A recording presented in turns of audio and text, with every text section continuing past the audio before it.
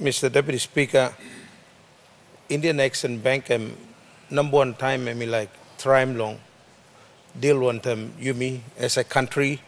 So he got all protocols belong him, he got all agreement and arrangement that needs to be complied with before people go down long entertain him this facility. Me like I saw him governor also negotiations are ongoing, and once we finalize the negotiation, we will enter into an arrangement, an agreement with the Indian EXIM Bank, and therefore we can start to draw down on any facilities that is available for us through that particular bank. Thank you, Mr. Speaker.